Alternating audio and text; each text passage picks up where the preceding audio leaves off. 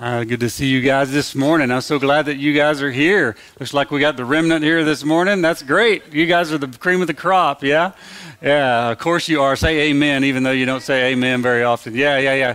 Hey, I'm Scotty. I'm glad you guys are here. I'm the pastor of Brownwood Community Church. If I've not met you, I hope I get a chance to do that. Please catch me after the service. I would love to introduce myself to you and get to know a little bit about you and your story. We're in part 2 of our Advent series. If you're not familiar with those kind of terms, it's just Christmas series, right?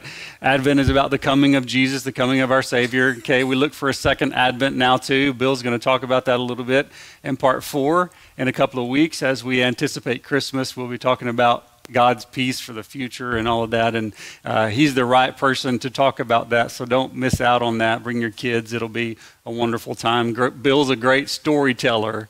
And so we're going to set him up to tell a great story, so you don't want to miss that sweet time right before Christmas. So and look forward to being here during that time.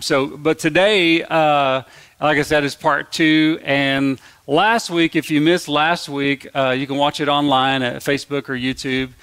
Feel free to catch up with us. But it was kind of foundational. What I said last week is this, that we're talking about peace. It's called The Prince of Peace is the series. So we're talking about how to discover peace and have that peace in your life. And I said this, peace comes from letting God be God.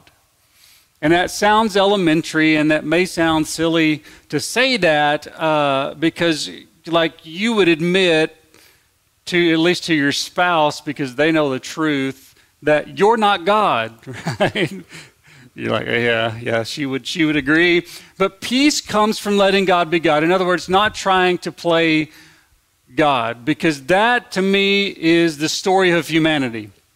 If we go all the way back to Genesis chapter 3, where it talks about you hear about the fall of man, where sin entered the world and caused all the damage that we now see and experience in our world, the hurt, the pain, and so forth. To me, it goes back to there, and it's interesting to look at that story in light of this statement, that peace comes from letting God be God, because I think playing God as humans is really what sin is all about. So if you think about the story in the garden where Satan shows up in the form of a serpent and he convinces Eve first, but Adam's right there with her, to disobey God. And so if you're around church a lot, then, people talk about sin being this just disobedience, okay? And I get that. I mean, disobedience is not a good thing. Look at your children and say, see, I told you. The preacher said it, so it's true. Disobedience is never a good thing. But there's more to the story than that. The original sin happened when, Satan convinced Adam and Eve to do something. They were convinced by Satan to play God. When you read that story, it says that God told them very specifically, look, just don't eat from the tree of the knowledge of good and evil. And then Satan comes along and he starts throwing things out, and he says, well, God said you would die, but surely you won't die. And here's what he said, and I'm paraphrasing, obviously. It's the Scotty version, yeah? So Satan says to Eve and Adam, because he's right there, look, there's a reason God doesn't want you to eat from that tree. And what he says is that God knows, he puts this doubt about God in their mind, God knows that if you do, you'll be like him. In other words, you'll be equal to him, or you'll be able to be God. And so when I look at original sin as Paul would describe it, the Apostle Paul, is way more than simple disobeying rules or doing the wrong thing, kind of. That you follow me? It's more than that. It's humans trying to play God, trying to be their own God, and distance themselves from God. Sin is not letting God be God. And that's what I'm getting at. And humans got it wrong, and we've been getting it wrong ever since. You notice?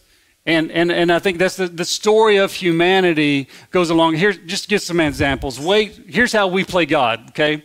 Some examples. We play God when we try to fix other people. Don't look at them, because they know you do it, right?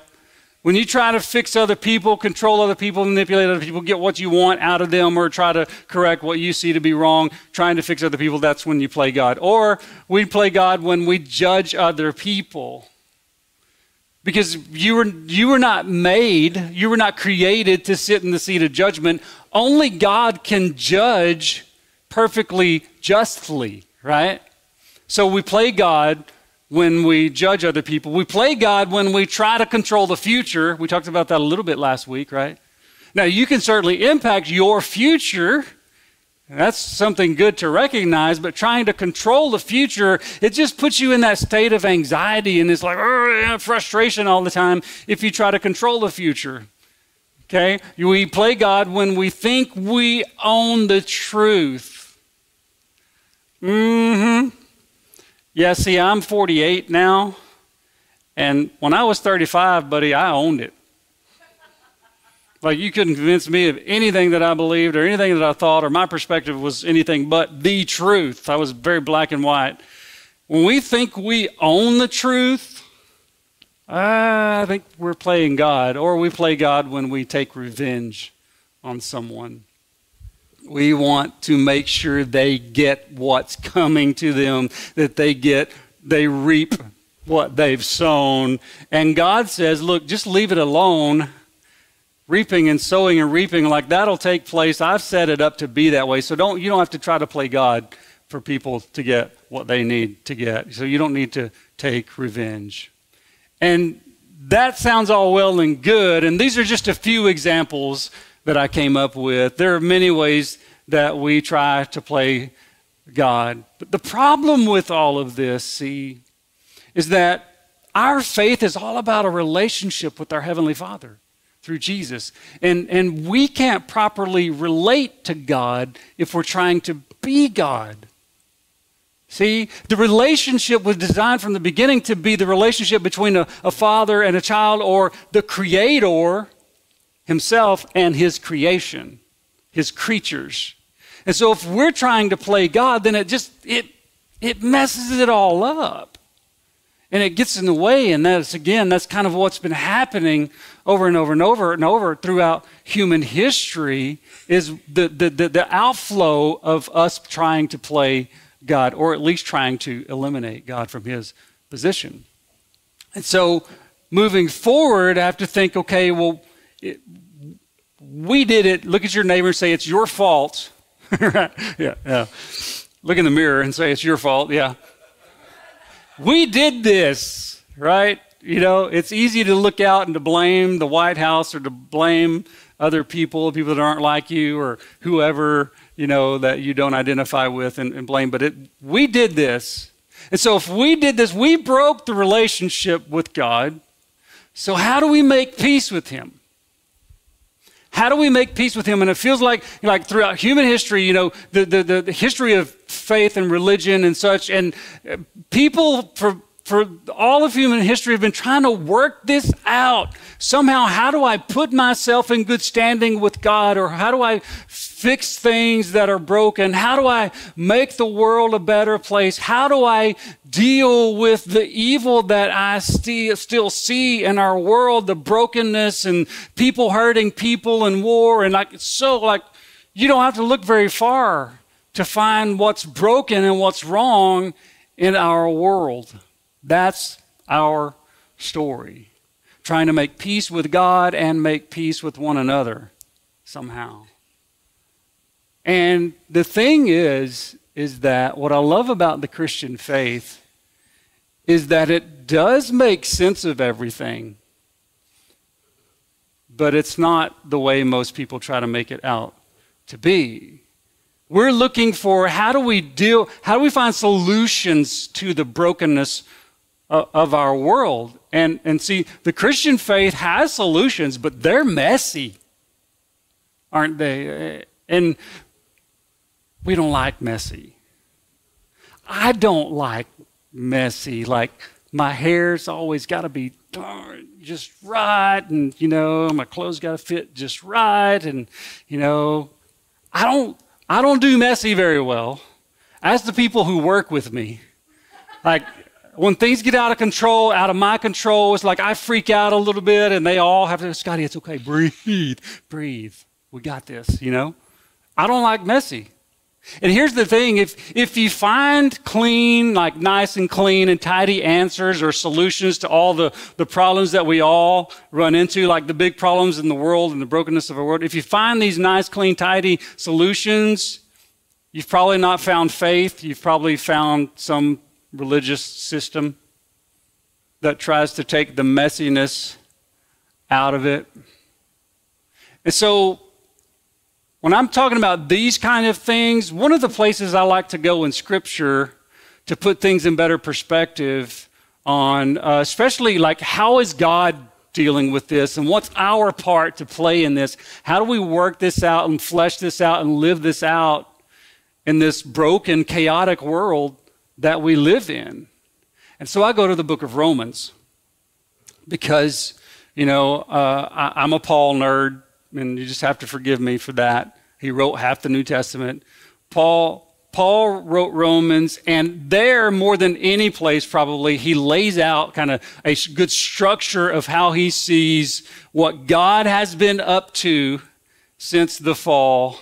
You know, how he's been working in and through Jesus and then working in and through us to bring everything to the end or the completion that he is actually working towards. And that's where you can find that is in the book of Romans. So we're going to jump to the book of Romans in chapter 5 and see what Paul has to say. Look at what he says. Therefore, now look at this. He says, since we have been justified through faith, we have peace with God.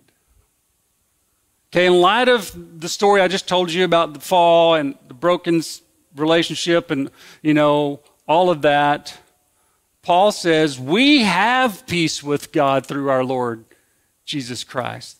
Now, what did we do here? Right? He just says, now obviously I know I'm jumping in the middle of the letter, but Paul says, no, look, we have peace with God, and it's through our Lord Jesus Christ. We didn't do anything here. He starts by saying, since we have been justified through what? Through faith. Through faith, we have peace with God. Since we've been justified by our faith in Jesus, right? That means we have peace with God. And then he goes on, still talking about Jesus, through whom we have not only, been justified, we've gained access by faith. He uses that word again over and over and over, into this grace in which we now stand. Oh, and we boast in the hope of the glory of God. It's like, whoa. What, Paul? What are you saying? Here's, in light of what I'm trying to say in this series, you can't make peace with God. Like, think about it.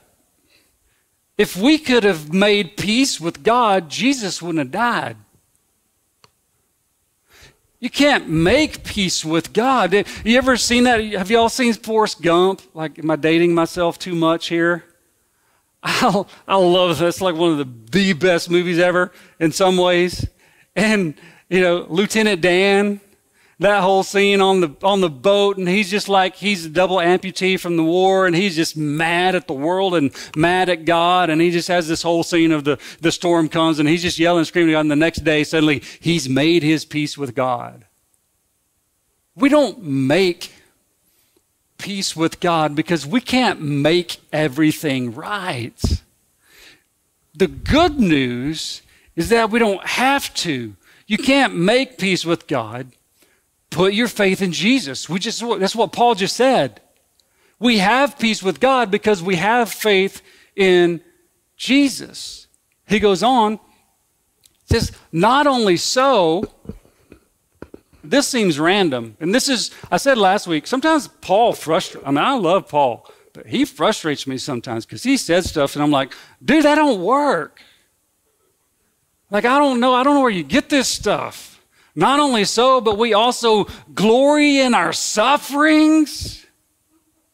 Can you say messy, messy, messy? right? Good holiday movie, if you know what I'm talking about there. No, we glory in our sufferings. That just seems crazy. He says, because there's a reason, because we know that suffering produces something. Suffering produces perseverance. Did you know suffering can be productive? I know you don't want to hear that, but again, messy solutions are usually the right ones, right? It produces perseverance. Perseverance, character. That's a good thing. You want that for your kids when you're raising kids, right? Character. And character, look at this, hope. Did the whole thing last week where we talked about the fruits of the Spirit and how important that is? You know, these are the kinds of things that are produced in us. And hope, see, hope is connected to peace because we're focusing on peace. And hope is about the future, right? Hope's about the future. Peace is about the present. And they're connected, see, because when we have hope for the future can give peace in the present. And see, Bill, this is on you. You know, when Bill talks about the future coming of Christ, hope for the future, it'll help give peace in the present. Because you don't feel like you have to work it all out for yourself. That God's got this and God's working his plan. And then he goes on about hope. He says, and hope does not put us to shame because God's love has been poured out into our hearts through the Holy Spirit who has been given to us. Okay? Now, this next verse, the very next verse, is, and I know I'll probably say this all the time, don't I? It's one of my favorite verses of Scripture in the Bible. Look at what he says. Says, you see, at just the right time, God in history, acting in history, was at just the right time. Look at what he says. When we were still powerless, remember, we couldn't make peace on our own. When we were still powerless, Christ died for the good people. The people who had it figured out. The people who had their act together. The people who were able to, you ever heard the thing, well, God helps those who help themselves. That ain't in the Bible. That's not what he says. You know what he says here? At just the right time, when we were still powerless, Christ died for the worthy.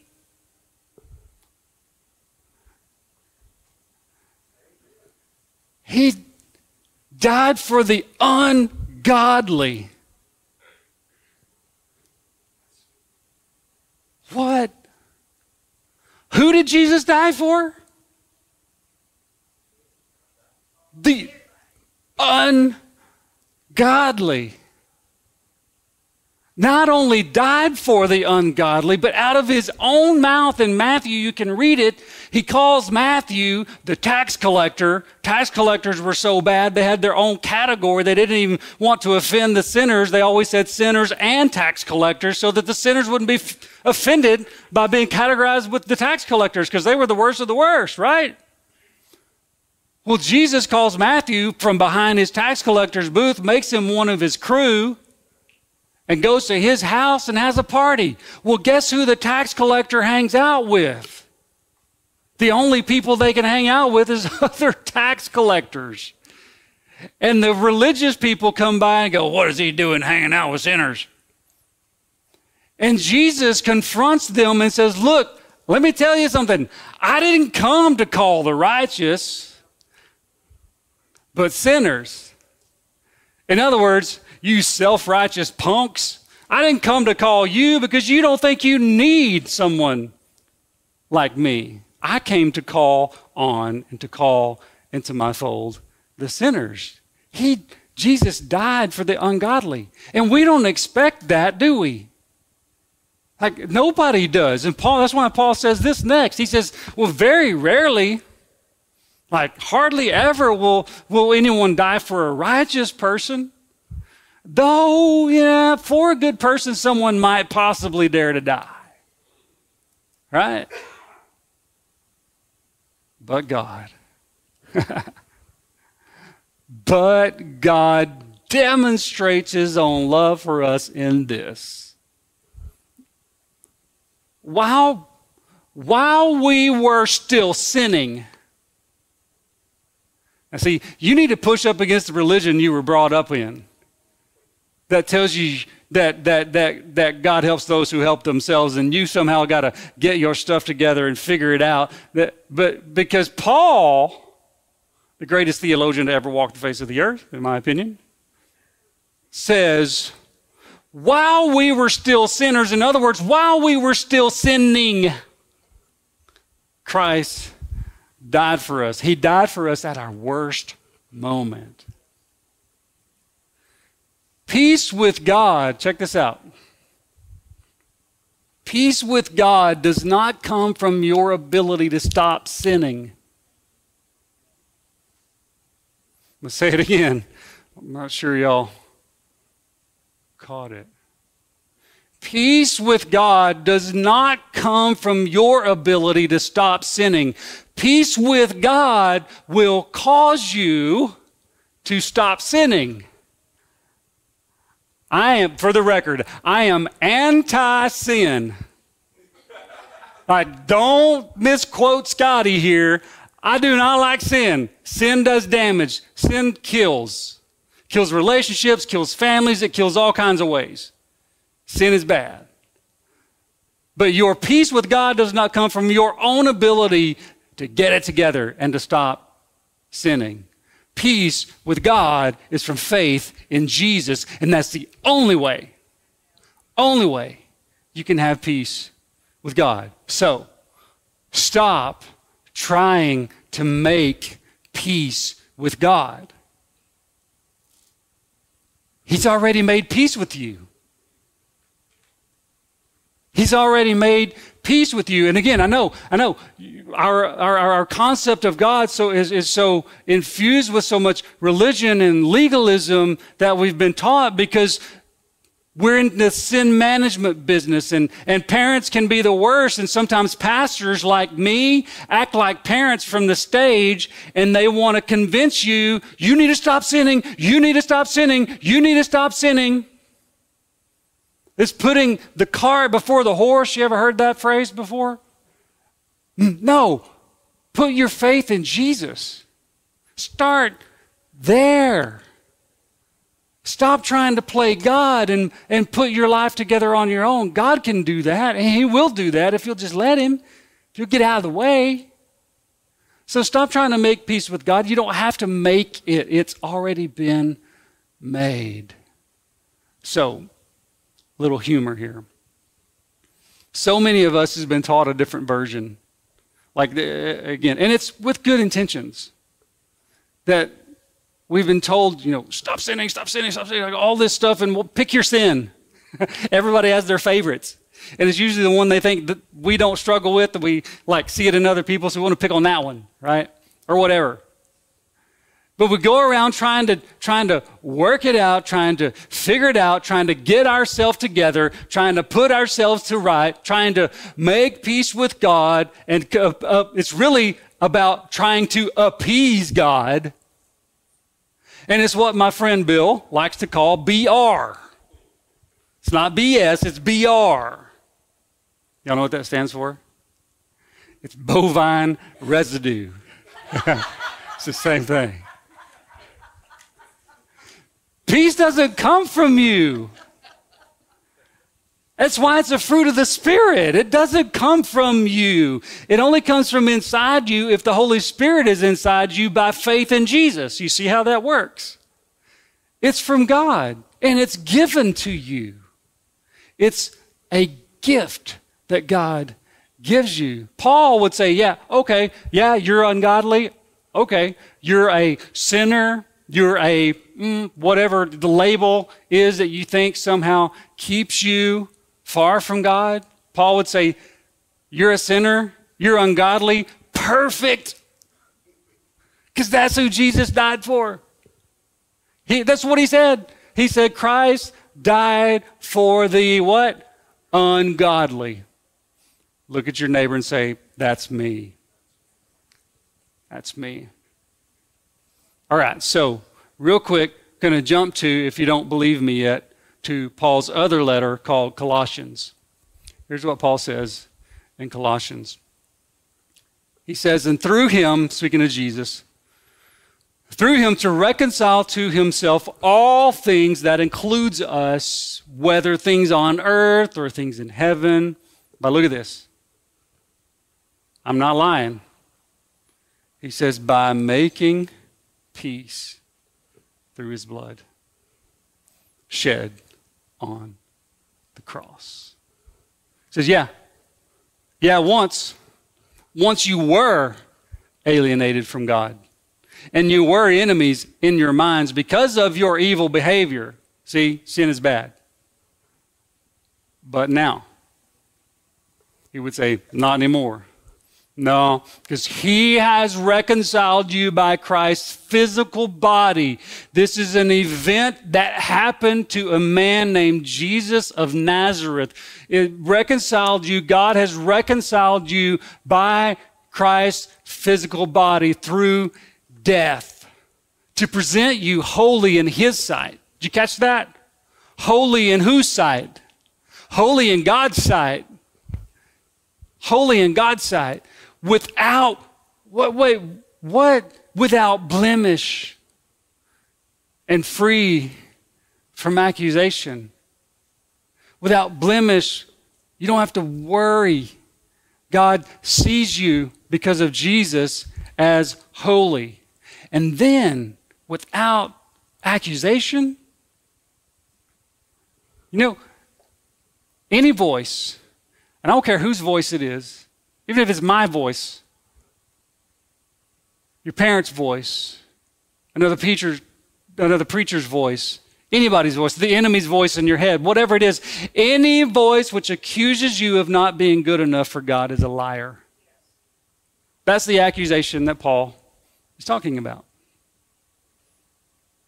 Peace with God is from faith in Jesus. And look, I don't know how else to say it. And some of you have probably been here long enough, and you think, when is Scotty going to say something else? Right? Like, that's all I got. Peace with God is faith in Jesus. And look, faith, it's simple, but it's hard. Faith, it's messy.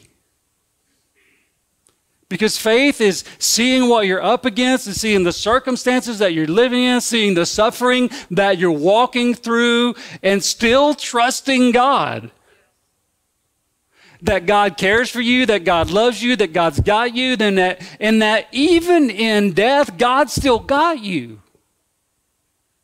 That's what made the early church so amazing, is they didn't fear death because they trusted so much in Jesus, because some of them saw him die and then they saw him again, having conquered death, and they went, we don't have to be afraid of death.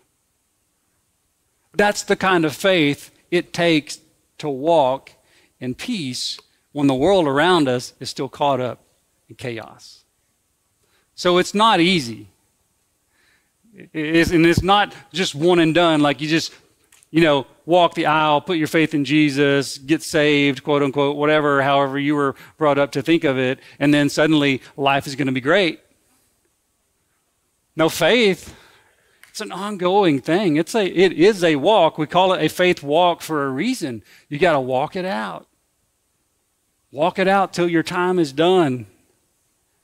And as you put your faith in Jesus, that peace of God that says, okay, no matter what I see and experience, I trust in my Heavenly Father because he holds the world in his hands. And he is God. And if I'll let him be God in the big sense, and also let him be God in my life and trust him with my life, then I can walk out in peace. So here's what I suggest you do in making peace with God. Number one, Acknowledge the sin in your past. Because some of us walk around with heaviness. Some of us walk around with a lot of guilt and condemnation because of the way we've been taught about God or just the way we have interpreted God. You do need to acknowledge sin of your past. Acknowledge it, confront it, confess it, all of that. And then, once you've acknowledged your sin, present yourself to God anyway. Because here's what happened.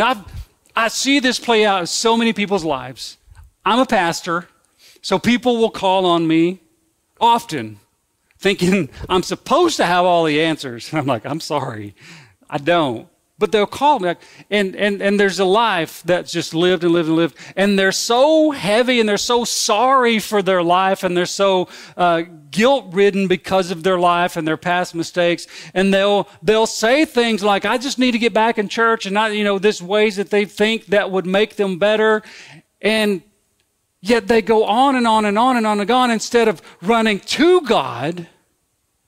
Because of this concept of God that somehow they have to make peace with God, that it's on them, they end up running from God because they keep doing the same things over and over again. They can't get it together. They can't get it together. And so if they think they've got to have it together to come to God, then they never come to God because they can't get it together. And I hate that.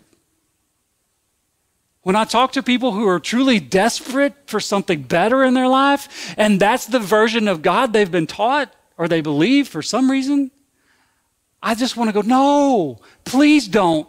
Throw that God away. Throw that in the trash. That's a bunch of bovine residue.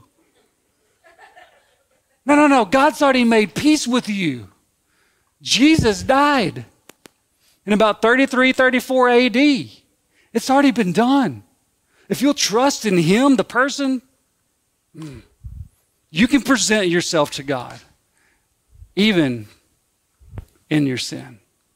And then, trust that Jesus has made it okay. Trust that Jesus He's made it okay. And see, here, if you're a person who's a rule person, like you really got to have clarity, the black and white kind of thing of what I'm saying. If you'll start with faith and trust in Jesus and that reconciliation and peace with God that's already been provided for you, what you'll see is the transformation on the inside that makes it a lot easier to not continue down the same road. But don't try to fix yourself, because when you try to fix yourself, you're playing God. You're playing God.